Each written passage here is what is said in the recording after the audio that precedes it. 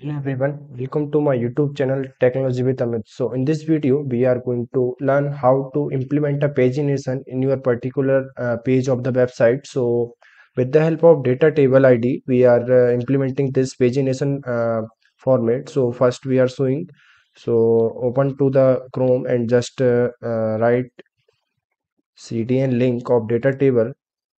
So they will give you the CDN link of data table. So these are some links to implement the data table in your particular website. So copy this links and paste on the particular page of your code.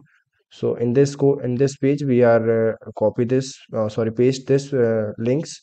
So first we are showing our website without data table format. So this is our website. Just log in this, and then you can see without pagination the data is show in the one page with all the 56 values. So you can see no pagination in this page. So with the help of data tables, we are implementing this, and also we are implementing that search box is here. So copy this. So we are already pasted this on the our notepad file. So copy these files and just paste on the CSS link here. So our CSS link is pasted, and then we are copy the data table link. So paste this in the script file in the lower. So copy this and paste here, and then the last one is a bootstrap link. So also this is pasted here, and the last thing is the code of data table. So copy this and paste it here. So with the help of this function, we are implementing the pagination.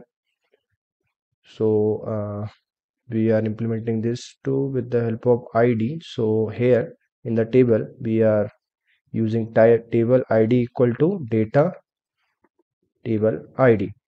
So okay, save this file and go to the website. So first we are showing our data.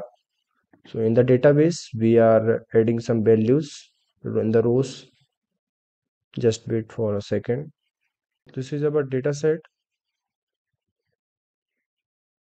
You can see there are number of rows in this in the two pages. So the value is 1 to 56. So you can see this is our data, and just refresh this. So okay, in the data in this page we are implementing the pagination. So you can see the page 1, page 2, page 3, page 5, and previous option was also here. Okay, and last thing is Raj. You just search Raj. The Raj name data is here. So you also update this with the help of HTML and CSS. We are implementing this.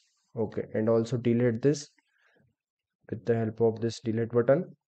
So last thing is this, and you just delete this and then search Raj. No data is found.